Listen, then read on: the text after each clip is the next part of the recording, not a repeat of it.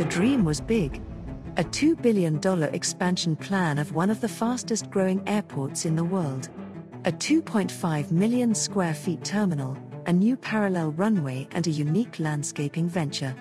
A challenge that would test the strength of a team of world-class professionals. It's not just expanding a part of it, it is building an entire airport on top of an existing airport that's already operating.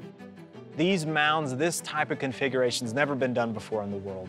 So we're doing something for the first time. So anytime you do something for the first time, there's a learning curve.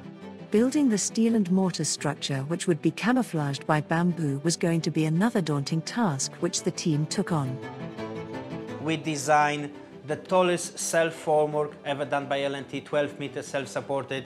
We developed special mix of the concrete, which is a self-compacted concrete. We had about 957 columns. We did 12 columns a day, we did in about 100 days.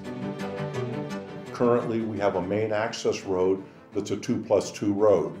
We're expanding that to 5+5. Probably our most complicated project is getting all of these roads built while we're still getting over 35 million passengers a year to T1 without really impacting their ability to get here.